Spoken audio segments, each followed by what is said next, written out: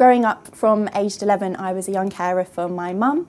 So we were from a single parent, low income background, and that really transformed my life because I had so many dreams of going to university, and it meant that I didn't think that I could afford to do that. Through Lloyds Banking Group, I got the opportunity to study with Henley Business School, which was an absolute life dream of mine.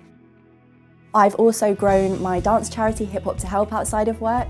Having been a young carer from aged 11 for my mum, I couldn't afford or access dance classes. And I really wished that there was someone there for me that could give me the ability to get to dance classes, to pay for dance classes. Studying at Henley has really helped me to grow the organisation and to grow myself as a founder. Having never been taught how to be a founder, I read so many books about how to write a business plan, but then studying at Henley gave me the skills to actually be able to put it into practice, not just to have that academic knowledge, but to also deliver it and to make an impact on the community through that.